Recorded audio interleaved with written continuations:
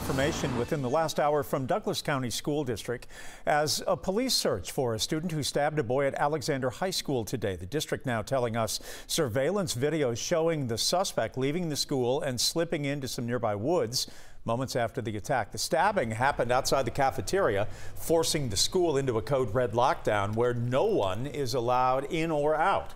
The injured student was sent to the hospital, but it appears he will recover. The district has not released the suspect's name, but says they know who they are seeking. Tonight, they're trying to reassure concerned parents and students the campus is indeed safe.